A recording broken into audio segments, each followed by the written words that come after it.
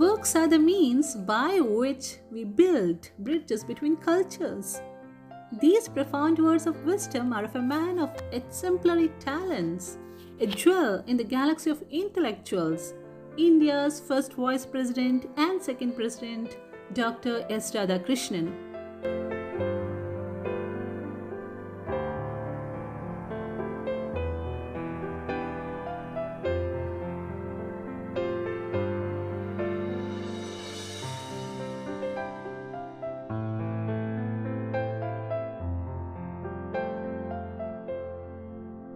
As India remembers this great genius, we also salute the renowned gurus of our nation.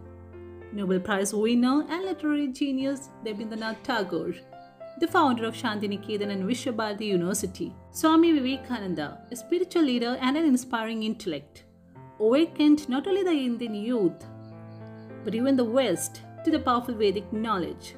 The missile man and former President of India, Dr. APJ Abdul Kalam, instilled enthusiasm among students in nation building.